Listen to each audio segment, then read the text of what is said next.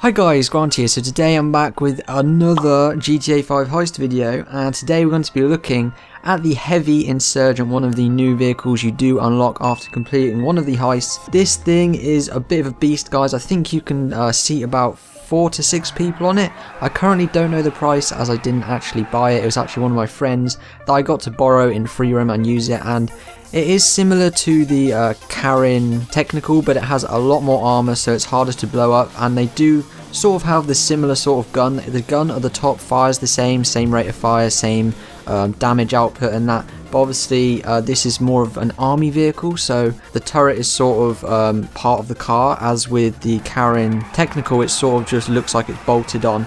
But this car is also really good as well in free roam and obviously for heist as well, guys. I definitely recommend you pick it up. As I've said in every video, I do recommend you pick up every new vehicle from the heist once you have enough money. This is definitely a really interesting machine as well. I'm not sure if you can tune it up as it is from Pegasus, so I don't think you can tune it up, but I got to drive it around for a couple of minutes and try the minigun, and trust me guys, it's so much fun. You will have a lot of fun with this. Try and have some like wars with your friends where you both have one, so you can kill the other first or something. But guys, I hope you enjoy the rest of the gameplay. If you do, drop a like, subscribe as well for more heist content, and thanks for watching. This is Granty. Peace out.